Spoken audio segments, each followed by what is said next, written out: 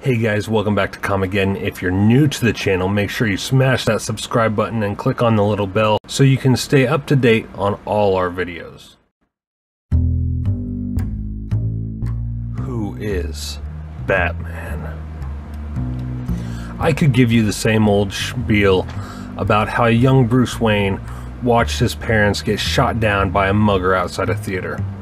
I could also tell you that Bruce Wayne then dedicated his life to training his mind, body, and spirit to become the best in the world in order to battle crime.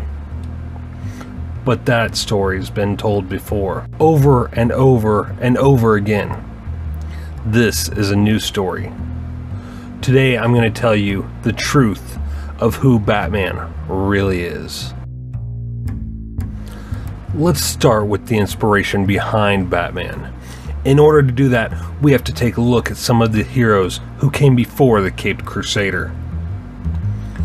Batman made his first appearance in 1939 with Detective Comics number 27, created by Bob Kane and Bill Finger. So who came before him that helped inspire this pop culture icon? Well, on July 31st, 1930, a mysterious narrator of the Street and Smith radio program Detective Story Hour, known as The Shadow, debuted, and in print form, The Shadow magazine, on April 1st, 1931. The Shadow and Batman have shared many adventures through the years in one-shot comics, most recently with 2017's Batman the Shadow from DC Comics, and 2017's The Shadow Batman from Dynamite Comics.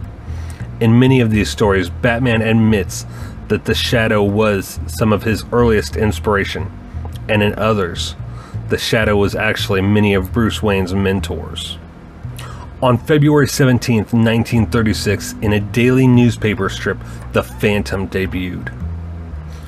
The Phantom was the inspiration behind most superheroes today being drawn with no pupils in their eyes.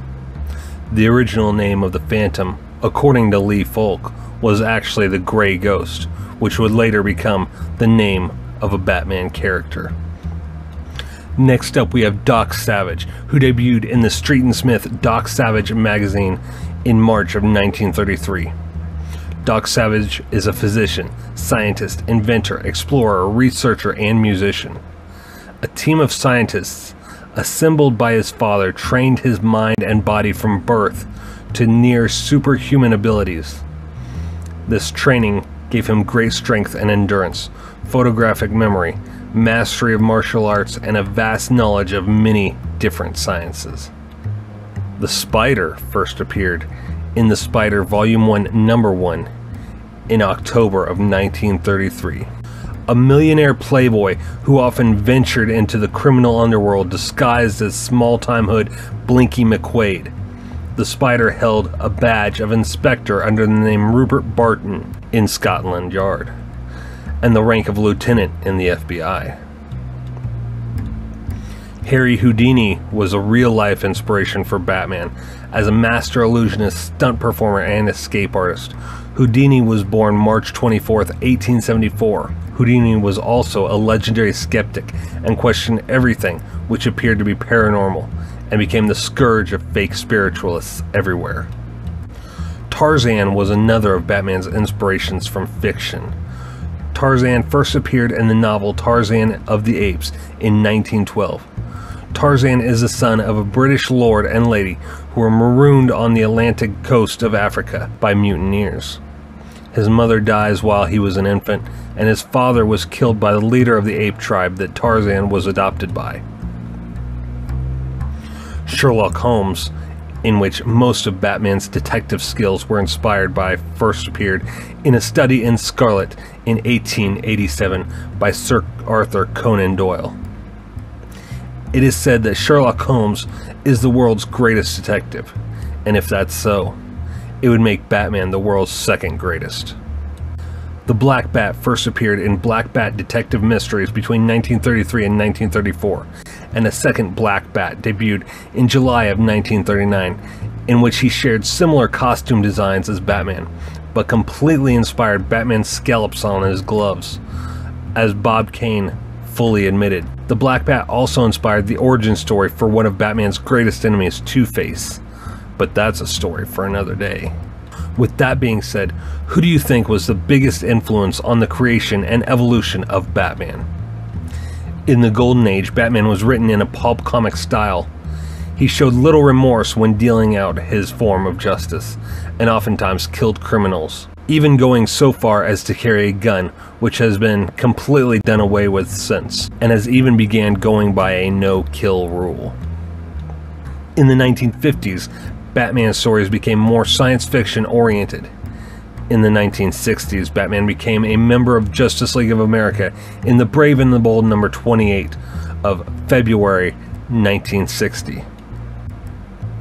By 1964, sales of the Batman fell drastically, and as a result, DC nearly killed off Batman completely.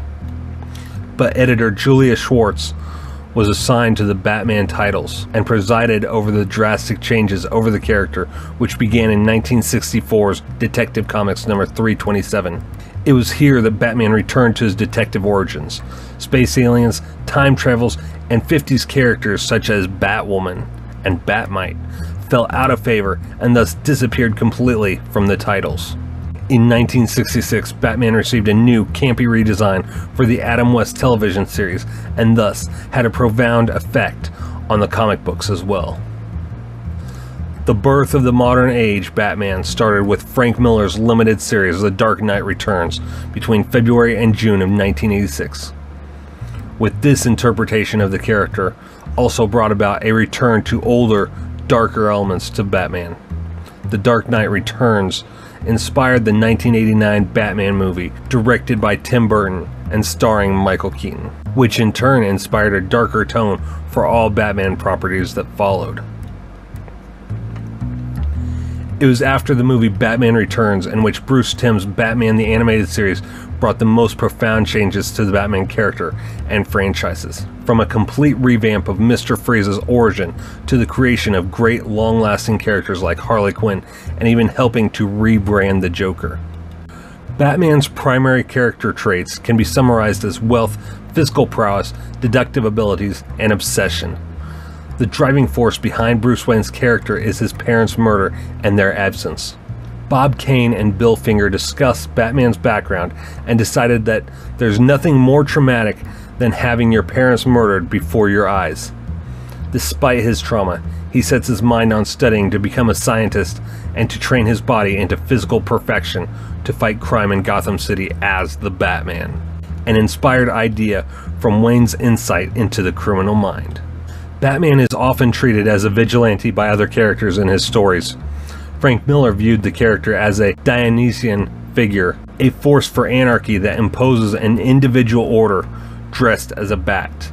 Batman deliberately cultivates a frightening persona in order to aid him in crime fighting, a fear that originates from the criminal's own guilty conscience.